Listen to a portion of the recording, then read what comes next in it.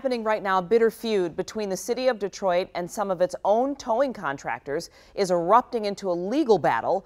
Investigator Simon Shayket shows us what's at stake and why the police department is also being blamed. The owners of private towing businesses in the city of Detroit are amping up their criticism of how the city is doing business, targeting everything from the use of police resources to the zoning of these lots to the trucks being used for towing. Along Grand River Avenue in a quiet corner of Detroit, trash is scattered outside a large fenced-in lot.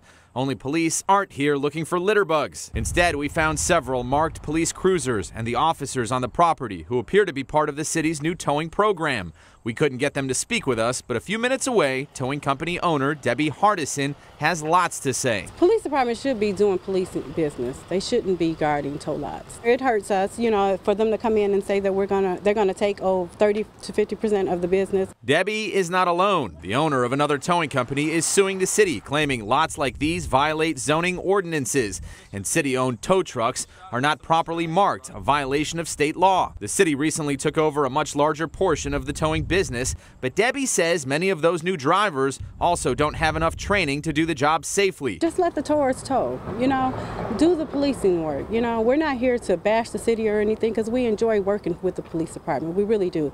But we need our job. After refusing an on-camera interview, in a statement to Action News, Detroit's Corporation Counsel has responded, saying, quote, "The city's towing operations are lawful and the complaint filed has no merit. The city has the right to manage its own affairs, especially when it comes to police and parking." Among their issues with the city, the owners of towing companies say they're also just not getting enough business like they used to. They say the city is simply taking too much of the towing business in general.